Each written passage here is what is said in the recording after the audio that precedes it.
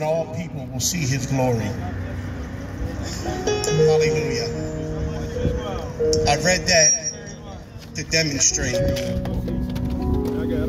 the power of God and what has brought us here today.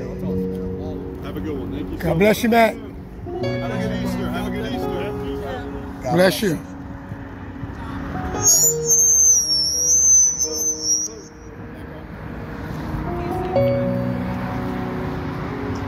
Praise God.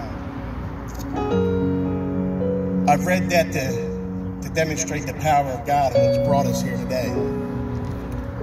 Over 2,000 years ago, when Jesus went to the cross,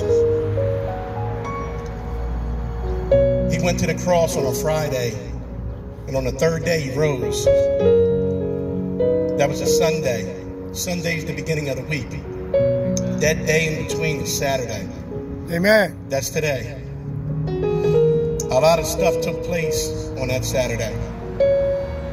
And one of the things that sticks out to me is, in reading in the scriptures, one of the very first things that happened was the veil of the temple was torn from top to bottom. There was an earthquake. It said the rock split in half. And I don't know what you guys are going through personally, but I'm here to tell you that God's not done tearing and splitting. Whatever's been keeping you from God or the presence of God, it's time to tear that thing up right now and split it. Whether it be alcohol, drugs, anger, whatever it is, God's still the same yesterday, today, and forevermore. Amen. And that same God that tore them curtains from top to bottom, so you didn't have to, so just not only the high priest could go in and get the presence of God, he split that so we can come right to him. When something splits or tears, it creates a pathway directly to him. Amen. And I just want to challenge you, whatever it is holding you back, it's nothing too big for God. I promise you, no matter what it is, it's nothing too big for God. We woke up today, that in itself is a miracle. If you look at how the human body is, how we work and function and move every day, that's a miracle. If you're hearing this right now, that's a miracle.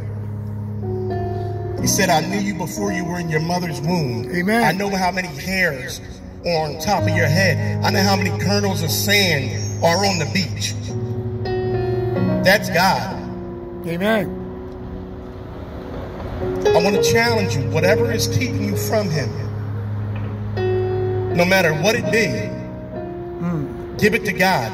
Yeah. Make way for the Prince of Peace, the King of Glory, to come intervene and manifest in your heart.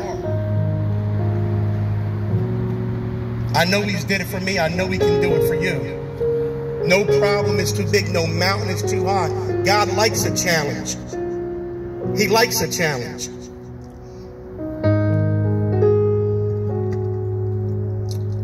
Praise your name. Hallelujah, Jesus. Amen. Hallelujah. If you don't know where you stand with God right now, I just ask you to repeat after me, to accept him in your heart as your Lord and personal Savior. That God, I come before you right now. And in our human flesh, we're not perfect, God, but you already know that. I ask you for forgiveness, Father God, for anything I've done wrong. Anything that is not of you, I give it to you. I ask you to come into my heart and make me a new creation in Christ Jesus. Forgive me of all my sins, known and unknown, so I can walk the path that you've called me to. In Jesus' name we pray. Amen. Amen. Amen.